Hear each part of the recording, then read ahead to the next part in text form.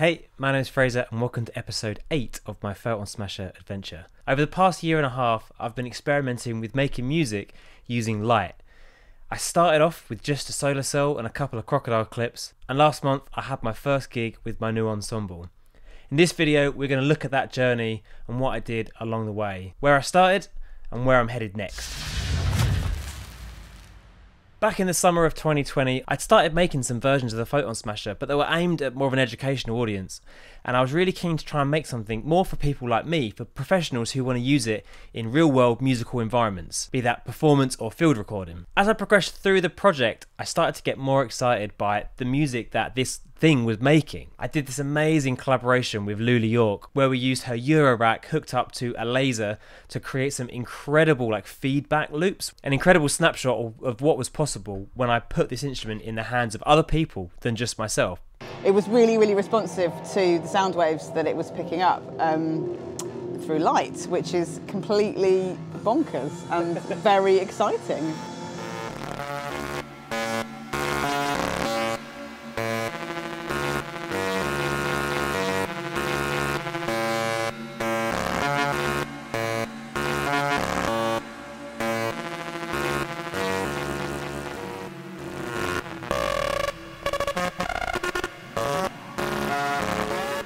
I always knew that this instrument had potential, and if anything, one of the problems was there were so many options of things that I wanted to explore, not just performance but also installation. I was really grateful to be approached by the Art Station in Saxmundham, where myself and my longtime collaborator Simon Keep made an installation using the Photon Smasher.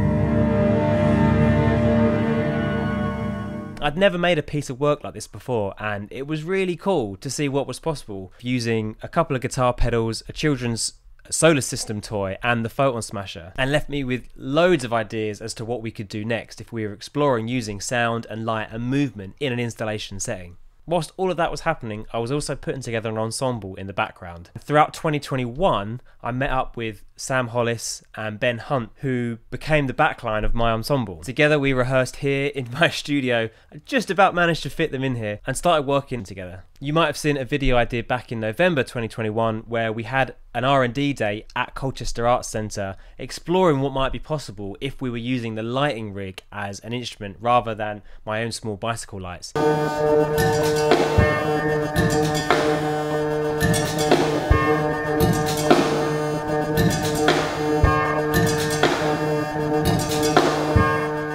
Something that's been in the back of my mind is how I communicate to the audience what's going on without it turning into a science lesson. And the smoke machine did that in a fascinating way, because now the sound is taking up physical space. What before was a small bicycle light or a hot tub light that I was positioning on a table is now a physical big shaft of light with a beautiful colour that's taking up massive space and filling the room with sound as well as with light. It makes the performance incredibly dynamic, and it creates this beautiful synchronization between light and sound that you can see from no matter where you are in the audience. You don't have to worry about being able to see the table that I'm using to see the lights that I'm holding, because you can just see this huge column of light. All of this really led up to February 2022, where we had a headline gig at Colchester Arts Centre, bringing together all the things that I'd learned over the past year and obviously continuing to try out new things. The opening track started with this really ethereal soundscape where I wanted to show the audience some of the magic of making sound from light.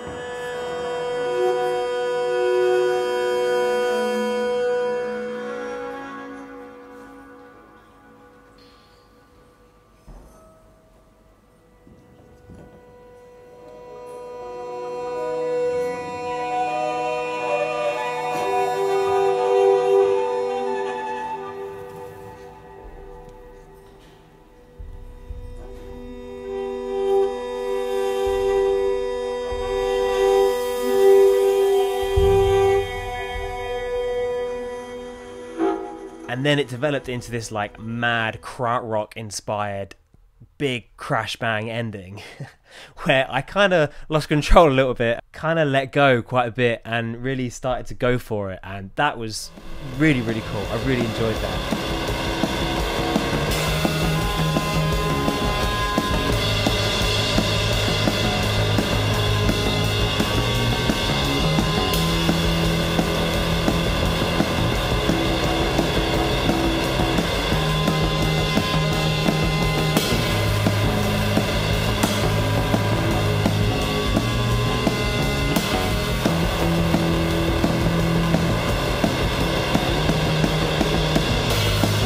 And that, as a feeling, is something I really want to recreate going forwards, because that felt awesome. We also wanted to try out using the lighting rig as an instrument, as we did back in November. So for our gig, we collaborated with Katie, who was on the lighting desk that night, to put together this composition. And I'm really happy with how we got these like big structural columns of light. And it just feels like the start of something really exciting, especially if I can bring that control over those lights on stage and I can play it like a musical instrument.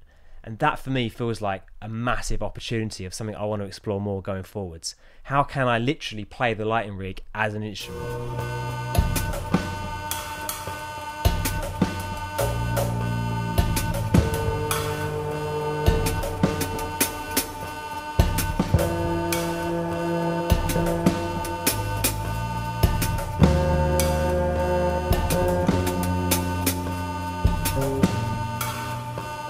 Interestingly, the track that we ended with, I think might have been my favourite. I was using my beloved Circuit Bend SK1 and it's got this beautiful sampler built into it. And I sampled this little music box to create this really lovely, bit crushed, melodic, slowed down loop.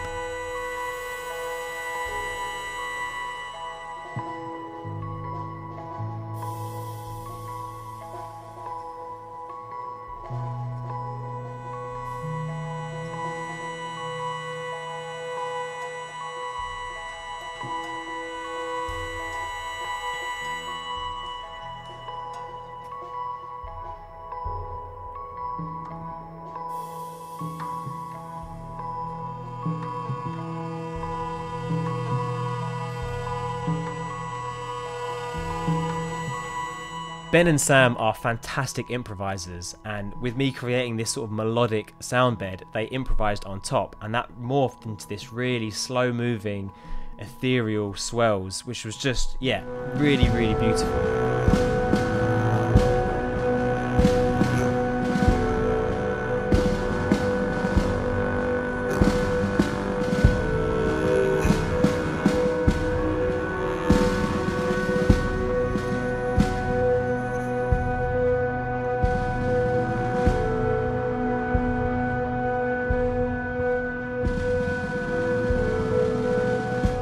After the gig, I had a bit of a creative come down. I really wasn't sure what to do next, and having spent so long working towards something that ultimately is unfinished because it's the start of a process, it felt strange. It felt like I wanted to do it again and get everything right. But you know, that's part of the creative process. This isn't the end. There will be more gigs. There will be plenty more opportunities to iterate on what we've done and to improve. And that's what I've got to focus on. It's not about the one or two things that didn't go perfect or didn't quite work. It's about all the little moments that did work. Those are the ones that are going to feed that next iterative stage of the composition too. So what is next? I'm doing a piece of work for Focal Point Gallery down in Southend, where I'm making a soundscape of some electromagnetic sounds from along the coastline. A couple of weekends ago, I went down to the Light Festival in Southend and I got some pretty cool footage, so let me give you a preview of some of the amazing stuff that I've got to work with when I'm creating this soundscape.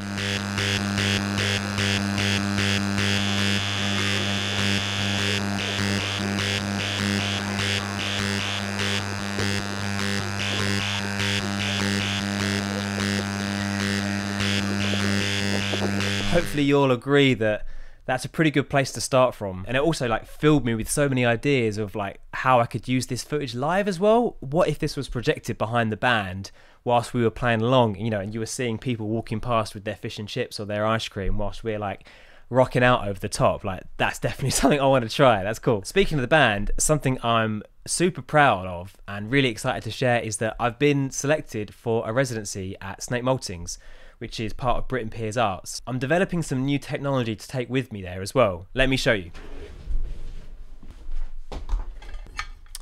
Here is a pedal that I'm building that's going to be a little bit like the tremolo pedal that I use at the gig, where I use one light to gate another one, except here I'm going to have this light, which is a ring of LEDs inside a 3D printed ring. I'm going to have this controlled by an expression pedal, so I can change the speed with my foot, which is way easier. I've also got some other ideas around a synthesizer where I'm going to have keyboard control over flashing lights, and I've got this vision of some kind of like Dr. Octavia octopus arms coming out of this little shell on like gooseneck arms that you can sort of bend around to create these weird alien looking like triffid sculptures that flash as you play the keyboard. I need to learn a bit more before I do that, but the idea is there. So make sure you hit subscribe if you want to see some of these creations and the journey along the way, because I don't plan to stop these videos. Thanks for watching, and I'll see you in the next one. Bye bye.